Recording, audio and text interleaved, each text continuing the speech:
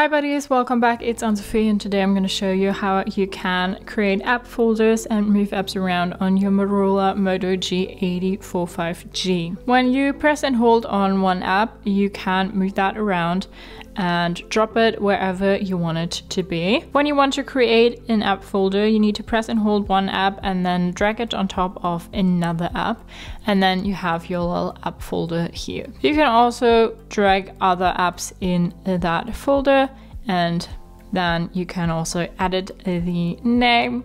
We name our folder Hi now, and yeah, so that's your folder now. You can press and hold on that as well and then move it around. You can also create a new slide on your home screen, and then you have your app folder here. We'll bring that back. And now if you want to take apps out of the folder, you need to press and hold and then just drag them out of the folder. And if you have only one app left in the folder will disappear by itself. So you need at least 2 apps to create an app folder. So that's how you can create app folders and move apps around, organize your phone a little bit on your Motorola moto g84 5G. Hope you liked it, hope it helped. If so, thumbs up, share and subscribe, and I hope to see you next time. Bye.